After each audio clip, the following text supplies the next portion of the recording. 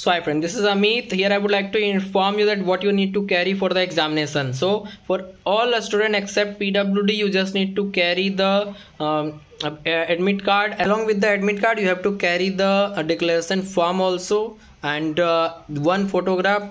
It is advisable to use the photograph that is photo that you have used during the application. It will be very easy for you at the examination center. Otherwise they may question you, this photo is too old. So try to provide that photo only, and one Aadhar card or any school identity card, means your identity card should be there. So this thing is required, nothing else. If you want, you can carry a water bottle or pen also, otherwise they will provide you the water as well as the pen also in some of the centers. So this thing you have to carry. For PWD student, you have to carry the PWD certificate as well as whatever I have recommended for other category student.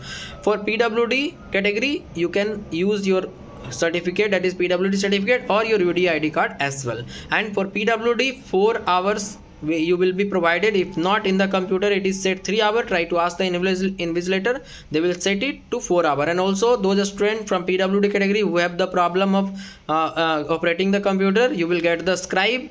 And also one more thing, if you are unable to check the computer, that is computer screen, see the computer screen at 100% zoom, then you can maximize the zoom also, so that the text will be bigger, and it will be done with the help of the invigilator present in your examination center. So hope you get my point. These are the documents you need to carry for the examination, and best of luck for your exam. Try to comment down after your examination what type of paper was there, and also as of now, if you have any question or doubt, you can ask me in the comment section. One more thing, let me inform you, that is very important. If your name, that is different name is there, different means different spelling in Aadhar card, or different date of birth is there as compared to your application form, no need to worry. You just need to provide your Aadhar card, because those things, name, spelling mistake or date of birth is